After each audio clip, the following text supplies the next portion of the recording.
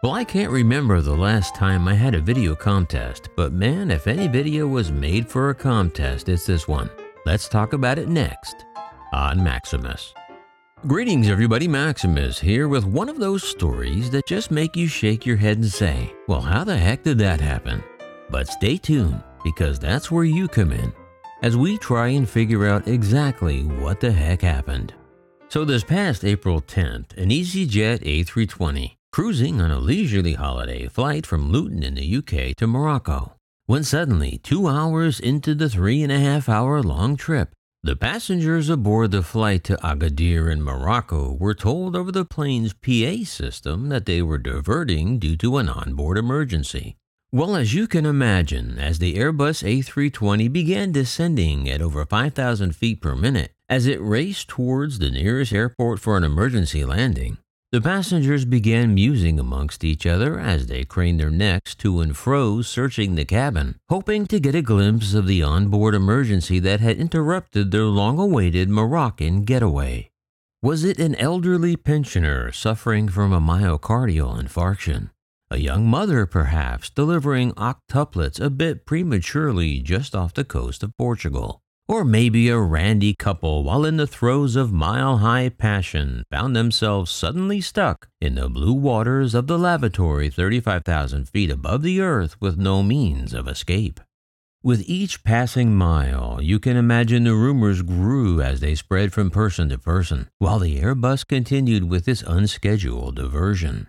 However, what they didn't know, out of fear of spreading panic among the passengers, was that the injured party was none other than the captain of the ship himself. But if the plane was diverting for an emergency landing, then for sure the captain must have succumbed to something nefarious. Perhaps his salmon was poisoned, maybe a sudden stroke or heart attack, but whatever it was, they needed to get the plane on the ground in a hurry. According to the report received by the tower in Faro, Portugal, the senior officer was in so much pain he was unable to continue to helm the ship, forcing the co-pilot to make the decision to divert to the nearest airport. Thankfully, the first officer was indeed able to land the plane safely in Faro, Portugal. But still, no one knew what terrible ailment befell the captain. Not the tower or the passengers or even the media. When asked, all a spokesman for EasyJet would say is that the nature of the injury could not be revealed due to medical confidentiality. But of course you know what his ailment was because I put it in the thumbnail and the title. But an unnamed source at Faro Airport said the EasyJet captain had suffered a dislocated shoulder. Upon hearing that news, the entire world said, "Huh? How is it possible for a pilot to dislocate his shoulder while sitting in the cockpit while the plane is flying smoothly on autopilot? Why, this has to be one of the biggest aviation mysteries since Amelia Earhart." As word quickly spread among the aviation community, other pilots also had the same question we do. How could this possibly happen while sitting in your seat?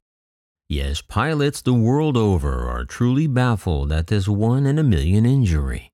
One pilot reached for comment, said, "I've never heard of a captain dislocating a shoulder during a flight." Well, yeah, that's because nobody has. Another pilot asked what was he doing, gymnastics on the flight deck? It's just bizarre.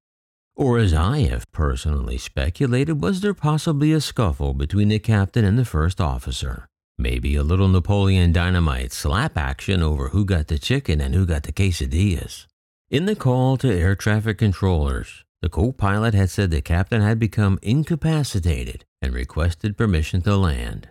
The emergency was declared when Flight 2213 was about 60 miles from Faro Airport in Portugal. The Airbus landed 18 minutes after the distress call. Passengers on the flight were taken to a hotel for an overnight stay, because the diversion meant the crew reached their maximum legal operating hours. However, they continued on to Morocco the following morning. Well, as they say, all's well that ends well. Okay, first of all, I would like to wish the captain a speedy and hopefully painless recovery. And no, I'm not making fun of his pain. But I do have a question. Seriously, how is this possible? And as I have many thoughts running wild in my brain, I would rather hear how you think this happened. And this is where the contest comes in. Just make sure to keep your comments PG and family friendly, of course. But to the person that comes up with either the funniest or just the best guess as to how this poor chap dislocated his shoulder by doing absolutely nothing, I'll send you some cheesy free Maximus merch. Maybe a cap or a hoodie or a mug. Oh gee, how exciting does that sound? But my audience is always witty and sharp, so keep it clean and have fun with this. And seriously, let's hope the captain is doing well. Well, that's all I have for now. James A. Elliott and Mark Clar, thanks for the coffee. As always, if you'd like to help support the channel, the Max merch and coffee links are in the description.